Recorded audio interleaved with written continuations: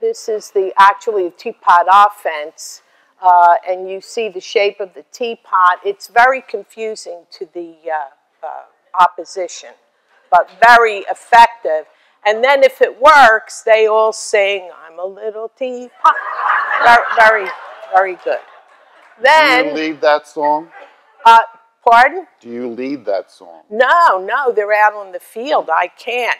But I'm getting advice from my coach friend in the nursing home, where they might be singing it at Songfest. See? This is the Rogue Wave defense, where we go into a Zen mode and the players imagine themselves as rogue waves and pushing water. You know, there's nothing more powerful than water.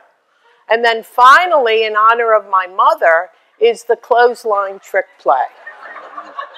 So yes, I have at least 50 of these now, and they are very effective, and the players love them because it's new and different. It's not the same old boring stuff.